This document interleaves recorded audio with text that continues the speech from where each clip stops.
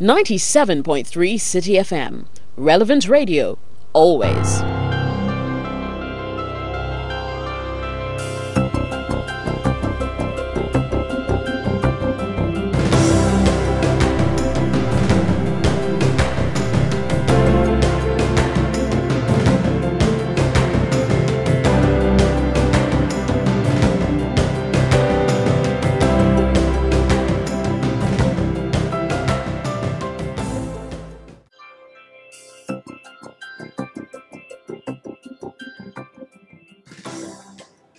When I came into office, and I was a deputy, and I don't want to take myself out of this, I think it's very important. We had huge overruns. We had overestimated, the crude oil exports, 73,000 barrels instead of 90,000. We had a huge revenue shortfall.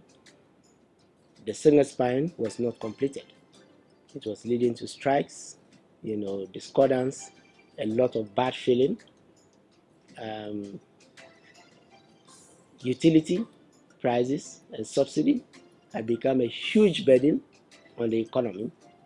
BDCs were owed, and they are still being owed. We are actually going to clear the final amounts that's owed to them. We put these issues, we quantify them actually, and you've seen that table.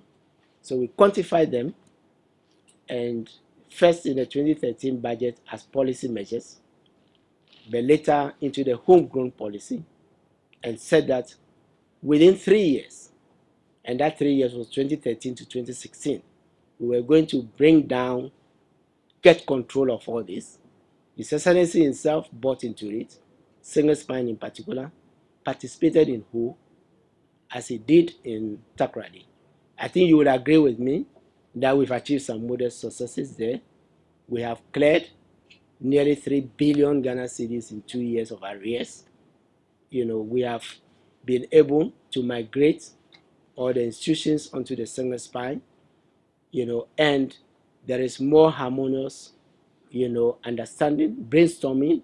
Sometimes things get to, the point of boiling point, but we manage, to do the negotiations. One of the goals is to do the negotiations and complete them before the budget, so that everybody is certain. Labor is certain of what is due to me.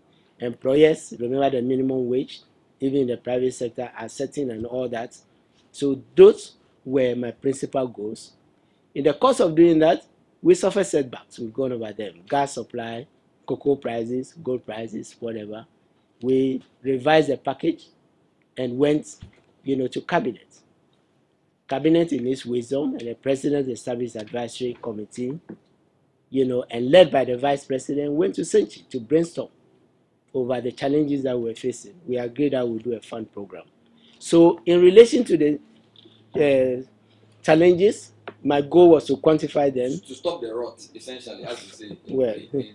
Yes, my goal was to quantify and to come to something. So if at the end of 2016, I would have brought down, for example, the deficit, which was a big issue, streamlined, and have a more harmonious, worker government relation and other, and stop the strikes and other things, I would deem that to be, a success.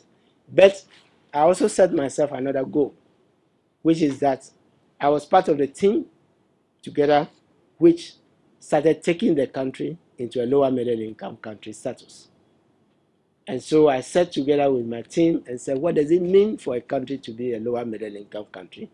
We approached the World Bank, we approached the African Development Bank, UNDP, and the UN under the UN transition from Millennium Development Goals to Sustainable Development Goals.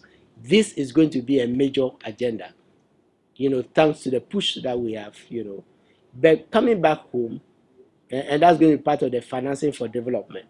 And Ghana was asked to make a presentation on what does it mean to become a lower middle income country? What does it mean to see your grants, your concessional financing rate? What does it mean to go to the markets to borrow? What does it mean for you to see your ratings? What are the factors so that other countries, can?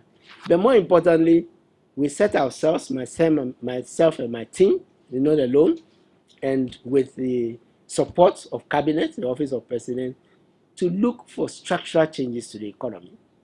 how we borrow, how we repay.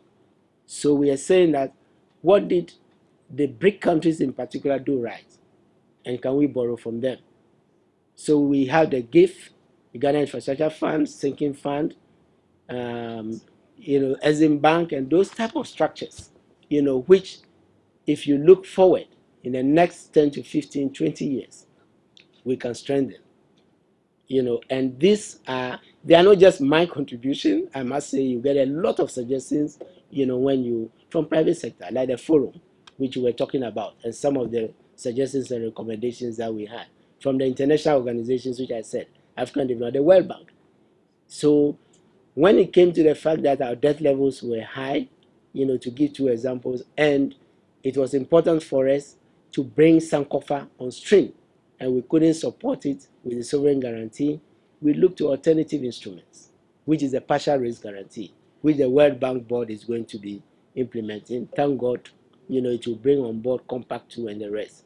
So if I have a second objective, is to at least see that this, structural changes begin, and then hopefully, and you saw the Petroleum Revenue Management Act that was passed, before, I took over as a deputy.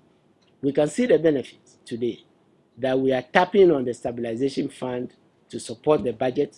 We've never had a fund which had accumulated 500 million, nearly 500 million US dollars before to support the budget and our debt management.